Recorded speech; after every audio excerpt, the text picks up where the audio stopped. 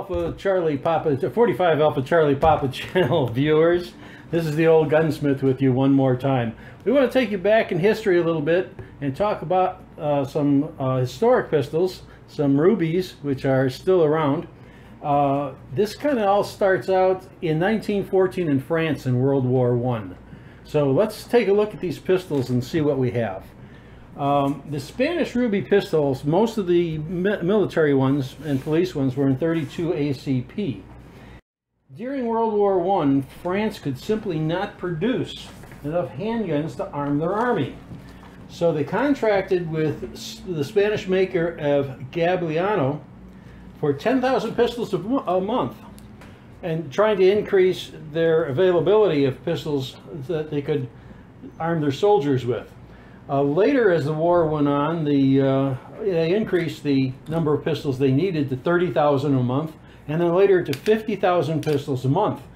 Unfortunately, Gagliano was unable to produce anything like that quantity, so they subcontracted with 4 other manufacturers whose names I will not even try and pronounce to produce pistols for them. And as the demand increased, Gagliano went back and added 3 more manufacturers. So now you've got 7 manufacturers in Spain pushing these pistols out. France was desperate, just absolutely desperate. And when this was inadequate, what they were getting out of Spain, even at as many as 7 manufacturers could produce, it still wasn't enough. So France itself went out and contracted with another 45 different companies to make what has been collectively called the Ruby pistol. No matter how they're marked, they are known as the Ruby pistol. Some of the things you will see on them is they normally have this straight style of grip and these C cuts in the back for grasping and charging the pistol. So those are kind of on almost all of them, although you see a variation here. Some had hammers internally, some had were striker fired, others had external hammers, as we can see on this particular model right here. There's an external hammer on that one. So we now have over 50 companies producing these things as fast as they can produce them, and France just saying, more, we need more, just send us more. So you can imagine, with all of that going on, quality control and part interchangeability from over 50 manufacturers simply didn't exist. And France was desperate enough not to worry about it. Now, the soldier in the trench paid for that lack of consistency many times when he discovered that even the magazines were not interchangeable. All the pistols look similar, but there are many internal differences, as you can imagine, when you have pistols that were everything from striker fired to external hammer. Even though they look the same and they're called Ruby, no matter how they're marked, they can vary all over with internal parts, dimensions. The only thing they really had in common was they sort of looked alike, and they all fire the 32 ACP for the military pistol. We can open a couple of these up just to take a look inside and see if we can find any differences in these. I think unfortunately I was opening the wrong side there. This is, they generally will have a safety here, European style safety, that when it says F, that means it can fire. When it says S, that means it's unsafe. And we'll generally have the European style magazine release underneath. The 1911 Colt was the thing that changed all of that and made it much more much easier to eject magazines by simply pressing a button rather than playing with that thing on the bottom. Here's one. And let's see, we get another one going here.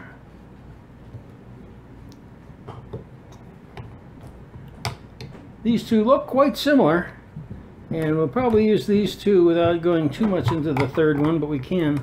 It won't really matter. But, and once again,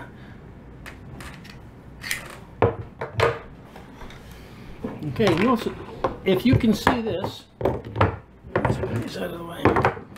If you can see this right off, we can tell this particular gun has a trigger extension that pushes on a pivoting piece. The sear is notched into the top, and as we push the trigger back, it rocks that forward, pulls the sear forward to disengage it. In this one, we have the trigger bow coming back and directly contacting the sear, and as the trigger is pulled, it just pushes the sear back. And you can see this ingenious method of keeping it from flopping around and riding up. But just in these two pistols alone, side by side, you can see the difference where this one, the sear is got a pin here holding it in, and it pivots on that.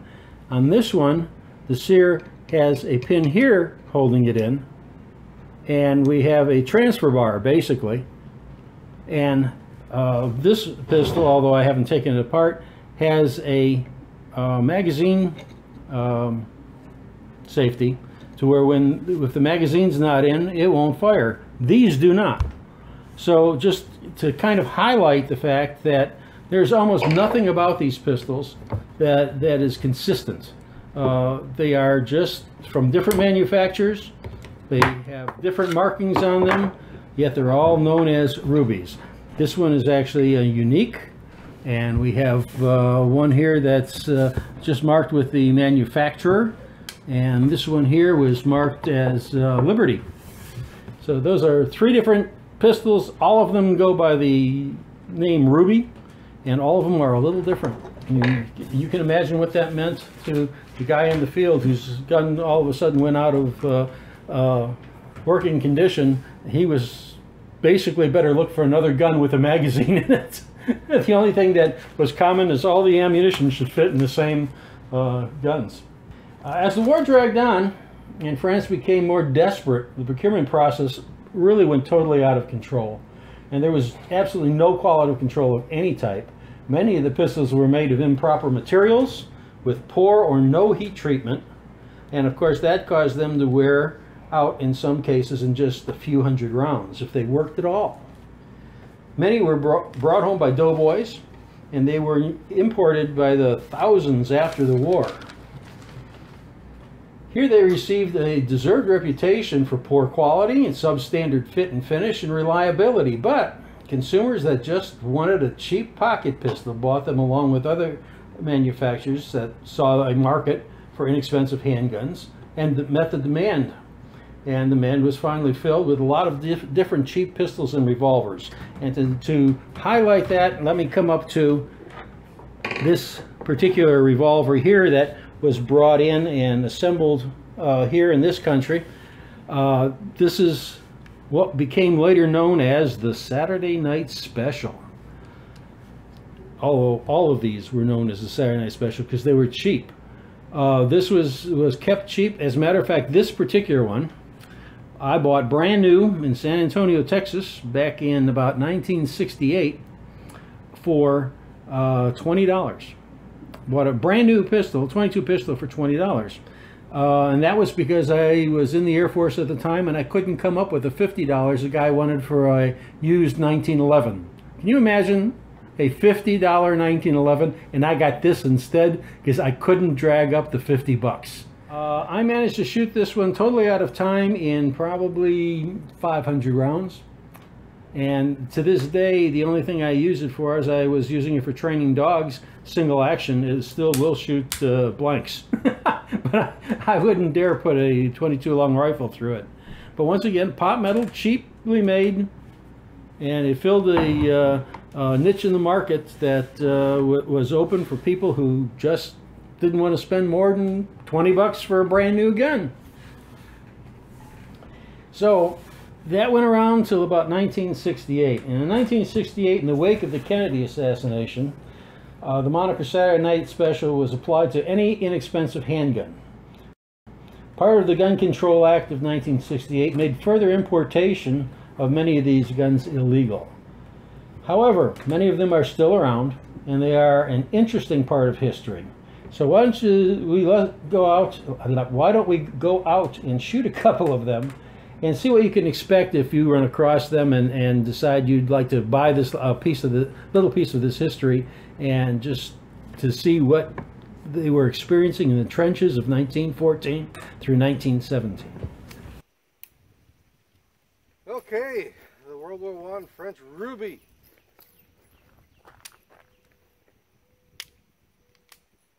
Nice.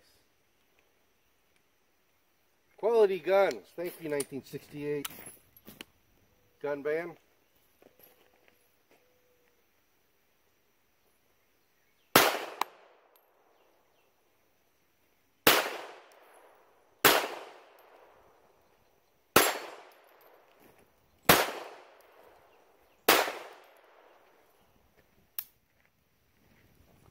It is a functional pistol. Can't hit it with it, but it functions. Can't find the broadside of a barn, but it does work. If you were a French officer and the Germans were coming, how would you feel? I think I would drop my firearms and run. I give up. Well, that's what the French are known for. No wonder.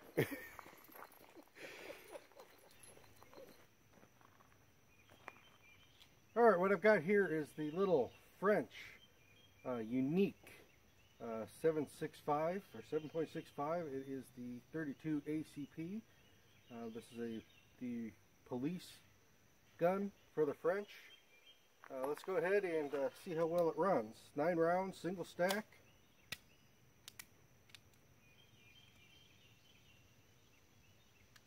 Got a really funky release and safety on it. All right, we're hot. Oh, come on.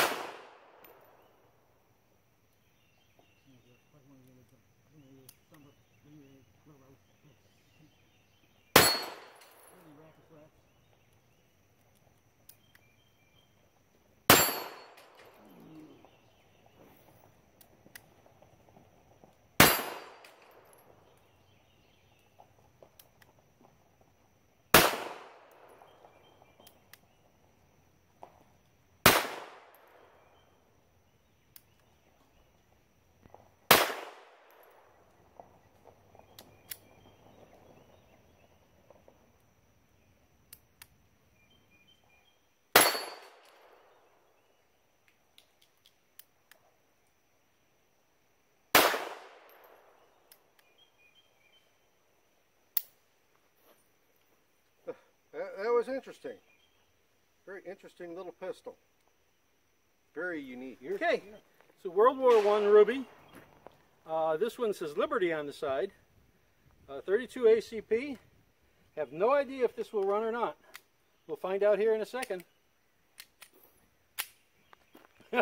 That's not a good sign. I don't know where it's hitting, but I'm certainly not hitting any plates.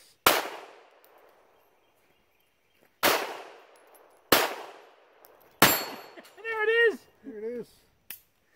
The enemy is officially scared. Yeah, it's officially scared the enemy. But it functions, it operates, it is shooting way to the right.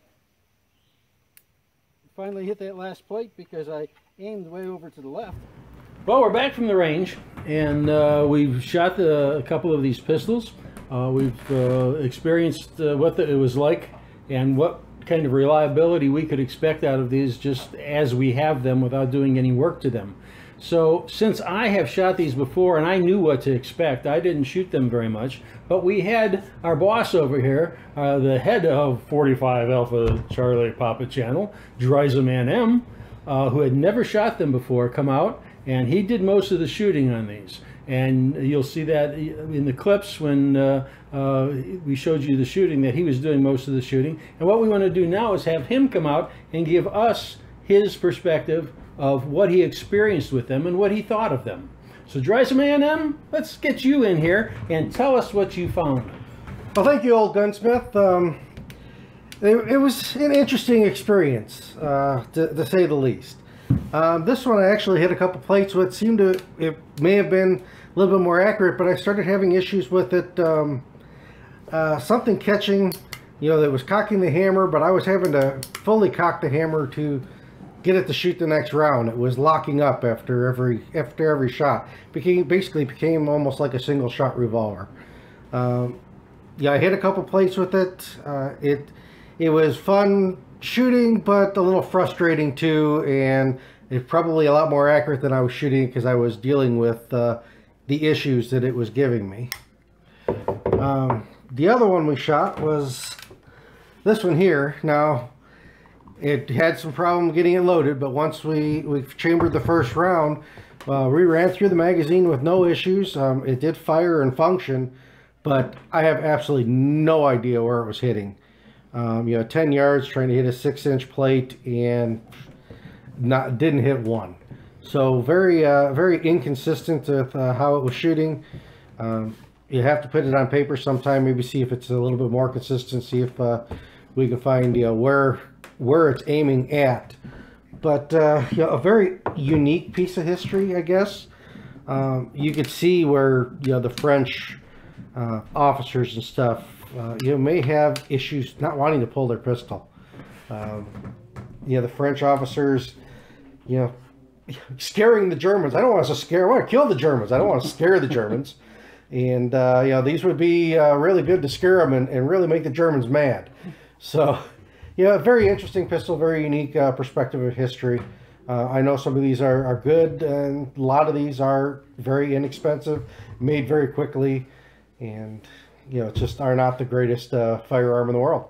So tell me something. If you were a French officer and this is what they handed you, how would you feel facing the Germans coming over the top of the trenches and through the barbed wire? Scared. Now you know why in the old Superman things, after they emptied the gun, they threw it at him. Because you couldn't hit him anyway. Maybe this is where the tradition of the French dropping their guns and running away came from. It could be. This one, we put one shot down through it. This one's had some work done to it. It's not always cocking every time. In fact, it's not cocking right now.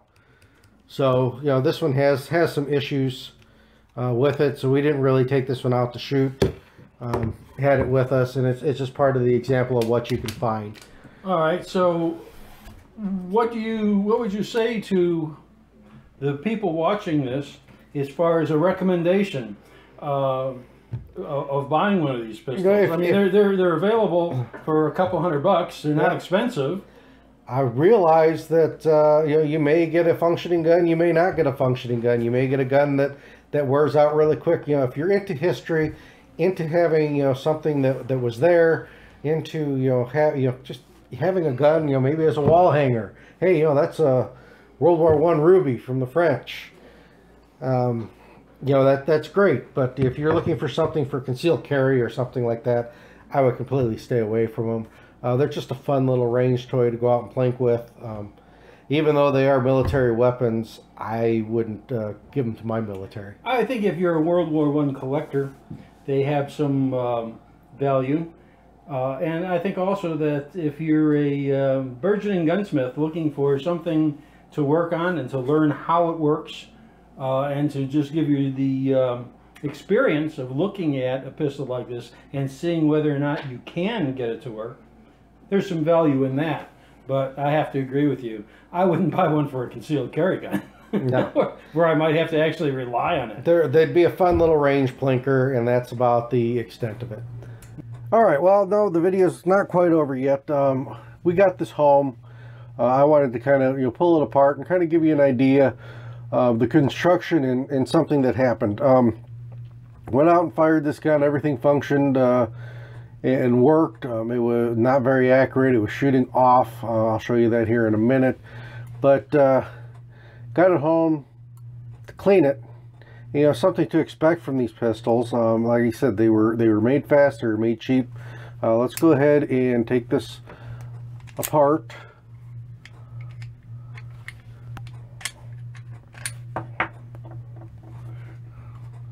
Drop the magazine.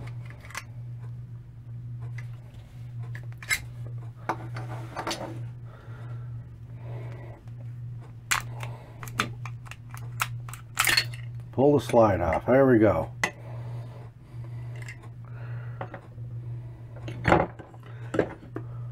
First thing, when I finally got it apart, you notice in there, the firing pin broke.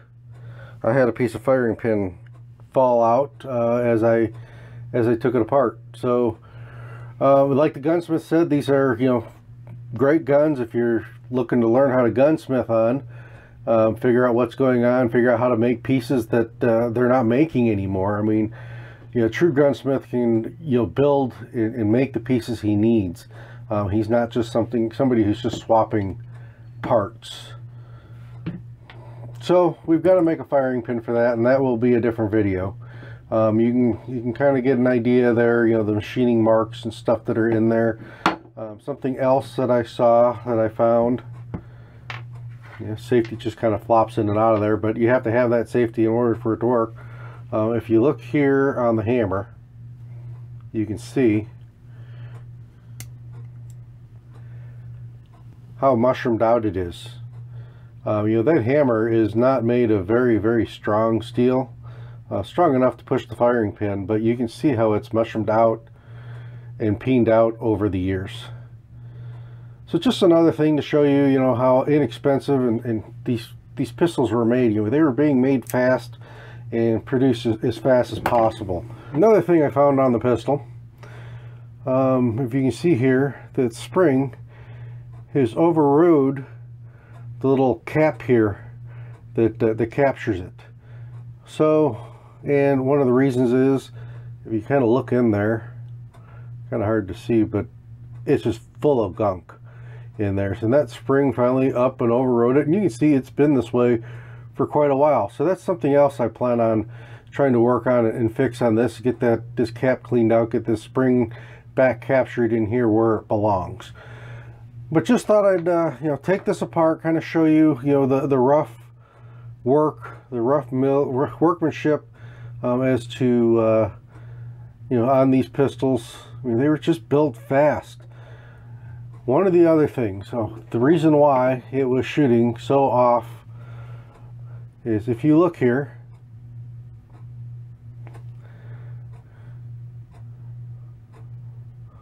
there we go, we'll get the sight in there so you can see that rear sight not even close to center on the top of that slide. It is shifted way to the left, which would be the reason why he was having to aim way left in order to hit anything. So made very quickly, very interesting little pistols. But as you can see, that rear sight is not even close. Just an interesting piece of history, fun little range plinkers, but that's what they're going to be. They're going to be wall hangers, range plinkers. Something if you wanted to learn a little gunsmithing on, want to make some parts or something, if something wears out, something that's going to be a great educational tool for you. This is 45 Alpha Charlie Papa, and I'm signing out.